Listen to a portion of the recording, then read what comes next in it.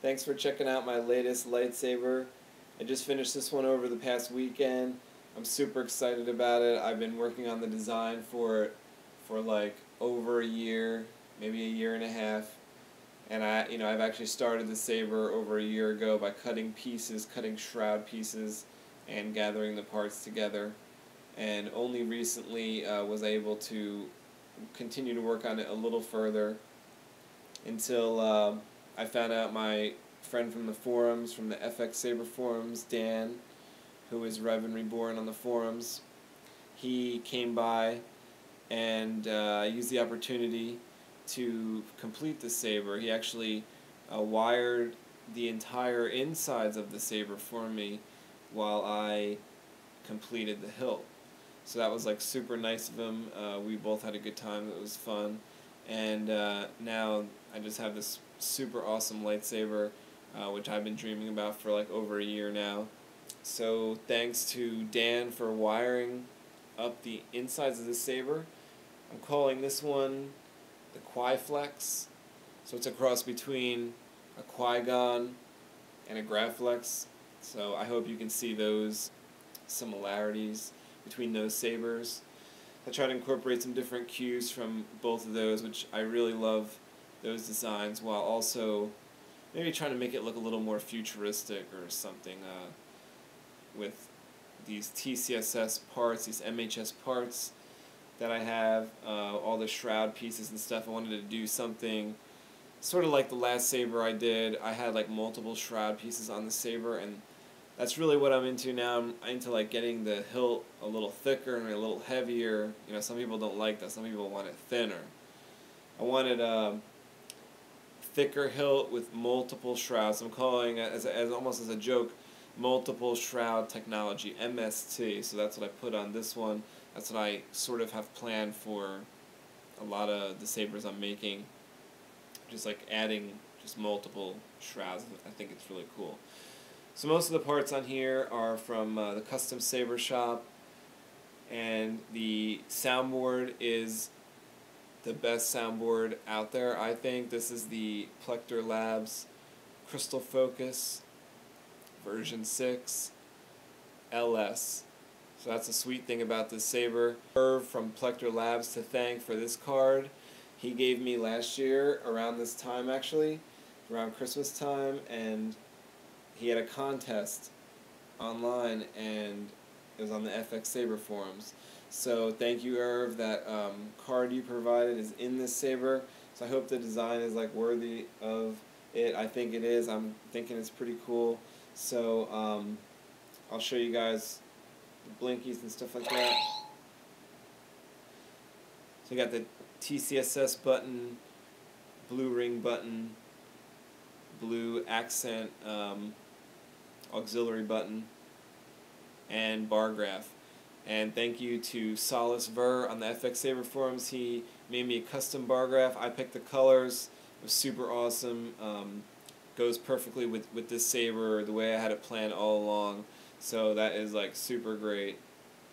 Really, really cool bar graph.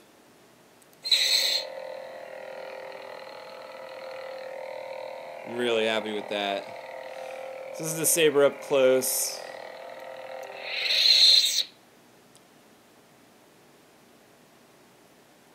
Got the rice port and the 2.1 millimeter in the pommel there. Got the 2-watt speaker with a lot of resonance. The saber's loud. The CoverTech black wheel there go along with the sort of, I hope, Qui-Gon-esque grips, although, you know, they're not deep grips by any means. They're just to look like that.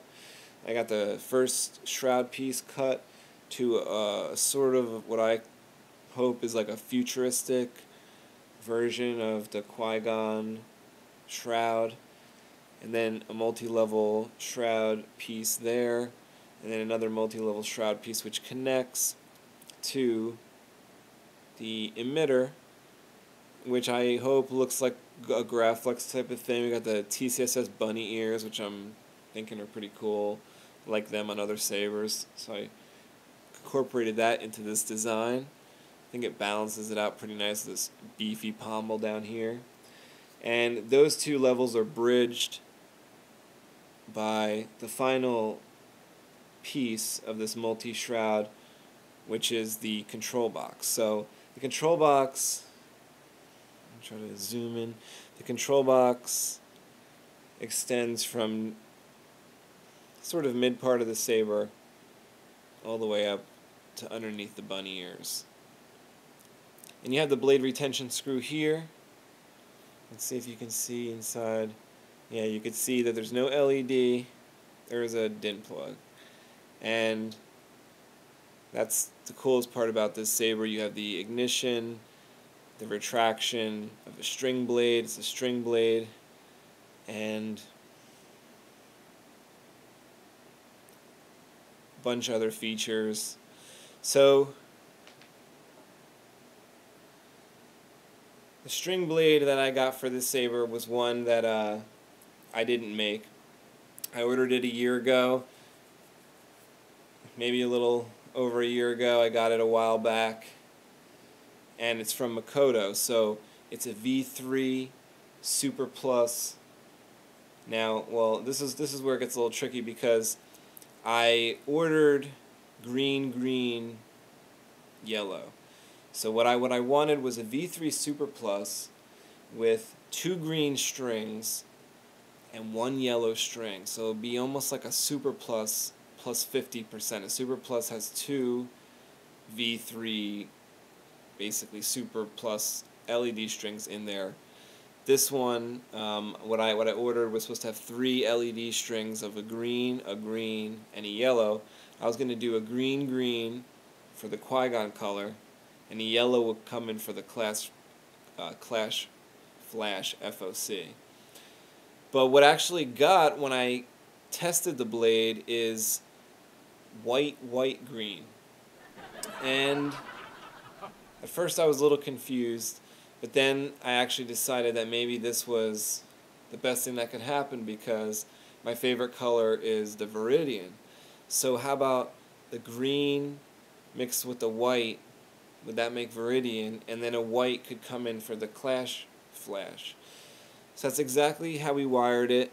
Set up the blade to work with this DIN plug, the one on the Plector Labs PDF for the manual.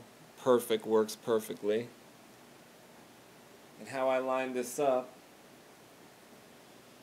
is I look for where I put the blade retention last time. There's a little mark, okay? And now I'm lining that up. Of course I could put a mark, but there's already a mark with the blade retention. I'm lining that blade retention mark up, and it snaps into place. And then I have my blade retention screw.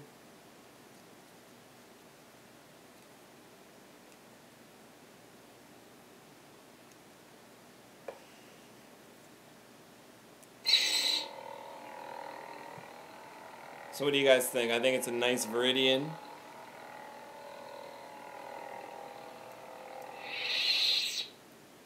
So you can see how it goes in and out, I hope, which is the feature of the string blade. Really awesome. That combined with all the awesome sound specifications of the Plector Labs Crystal Focus.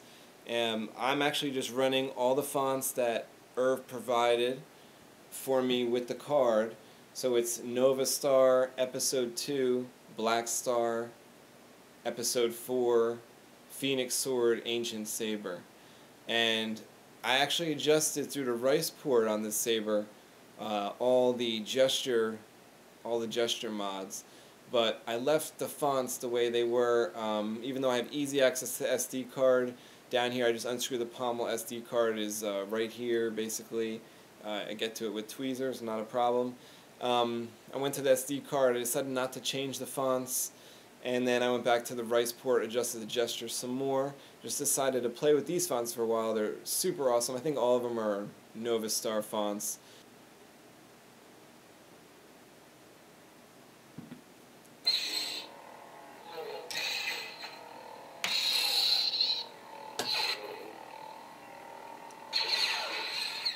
So one of the other features is a strange type of blaster deflection thing. So that you can tell in the video.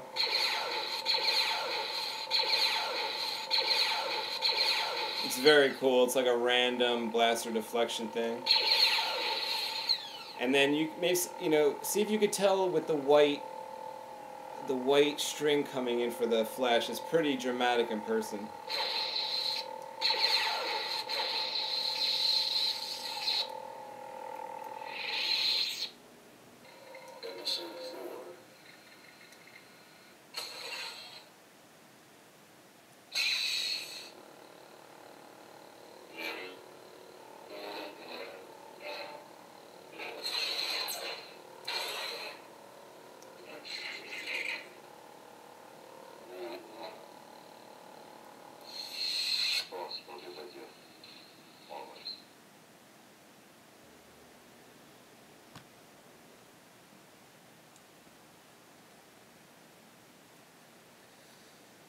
So you guys, I could probably talk about this saber all night long, but I'll just swing it around a couple times so you guys can see how cool it is, and then I'll give it a rest. And if you want to check out any more on this saber or on like thousands of other sabers, go to fxsaberforums.com and join up or just check it out. Just lurk in the background, just be a guest, do whatever. And check out all the cool lightsabers. I think if you want to buy stuff, you have to become a member.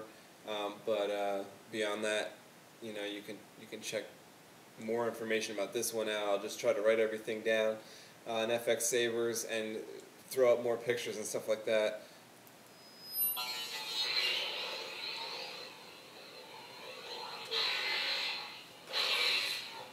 This is one of the fonts that activated slower.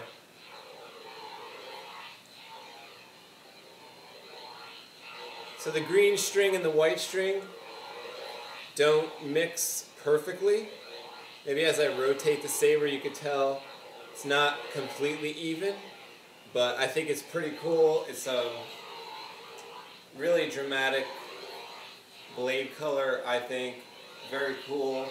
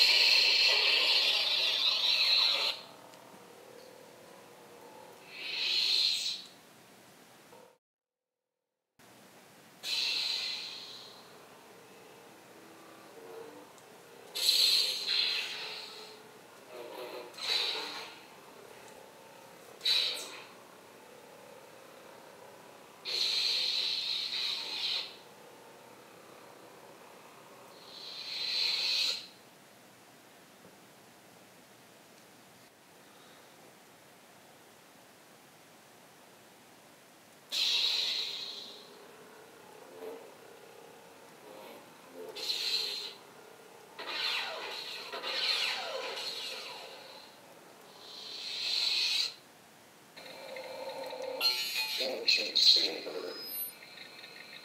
Phoenix sword. Silver Star.